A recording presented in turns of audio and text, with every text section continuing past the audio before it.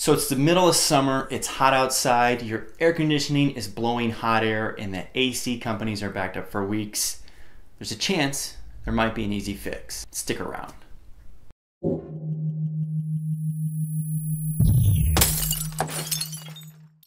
It turns out one of the most common AC problems is one of the easiest to fix. Let me explain how to diagnose and make this repair. So if your air conditioning is blowing hot air, you go out into the garage or your closet where your air handler is. That's the thing that cycles the air in your house. If that's on and you go outside to the condenser unit, the fan unit outside, and if that's off, there's a very good chance the starting capacitor on the condenser unit is blown. If that's the case, you simply just have to replace the capacitor, and with some precautions, it's pretty easy to do. So the way I did this process is I went to the AC control in the house. I turned the air conditioning off. The next thing I did, and this is very important, is I cut power, not the cheese, to the condenser unit outside. That cheese smells good. Then I took the panel off the AC condenser unit, which was simply a few screws. And once the panel is off, you can see the capacitor right away. Now generally, just by looking at the capacitor, you can tell if it has been damaged.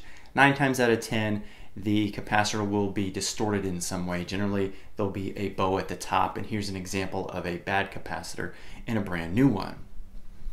So if it's bad, all you need to do is replace it, but there's another safety concern here.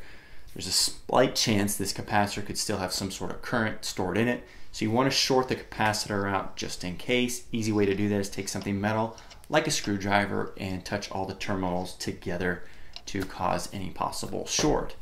Once you're sure the capacitor is completely dead, then you simply want to take the wires off the old capacitor and match them up with the appropriate terminals on the new capacitor. If you have a new capacitor, this is easy. Simply take one wire off at a time and match it on the appropriate terminals of the new capacitor. And the capacitors are pretty easy. They generally have a certain number of fins, so you can match your wires based on the number of fins.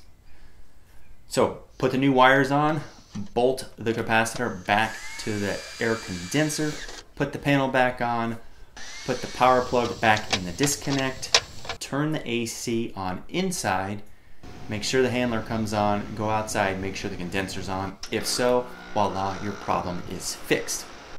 So if you found this helpful, please consider subscribing. Thanks for watching. I'm Joe Kistel.